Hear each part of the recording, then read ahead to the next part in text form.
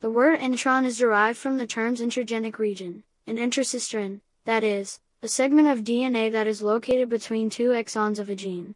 The term intron refers to both the DNA sequence within a gene and the corresponding sequence in the unprocessed RNA transcript.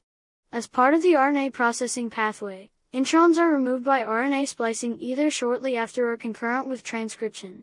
Introns are found in the genes of most organisms and many viruses.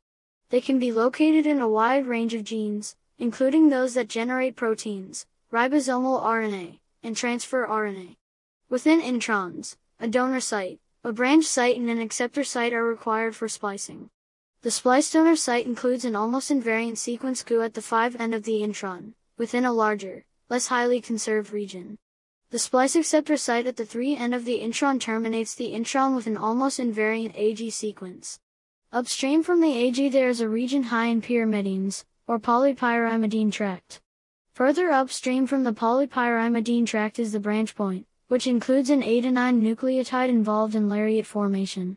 The consensus sequence for an intron is GGGUREGU, intron sequence, YURAC, Y-rich and CAGG.